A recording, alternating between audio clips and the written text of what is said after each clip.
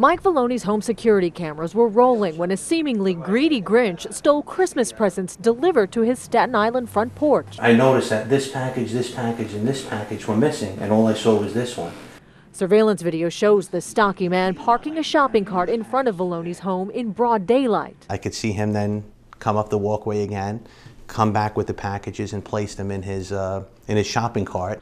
Valoni, a retired NYPD detective, rushed the video to his neighborhood police precinct in an effort to solve the holiday heist. I wanted something to show the police, you know, in case they recognized him from the area. The thief clearly had no idea surveillance cameras were capturing his every move. Valoni is convinced the thief saw the video airing on a local television news channel, and it may have sparked a change of heart.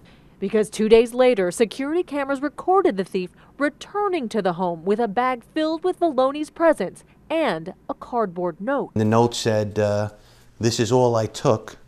I'm so sorry and Happy New Year.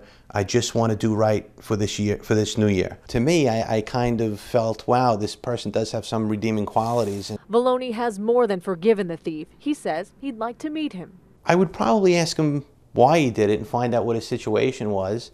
And as I said, if there was anything I could do to help him or mentor him, I definitely would. For now, the thief has not been caught. Valoni says he has no plans to press charges. On Staten Island, Hazel Sanchez, CBS 2 News.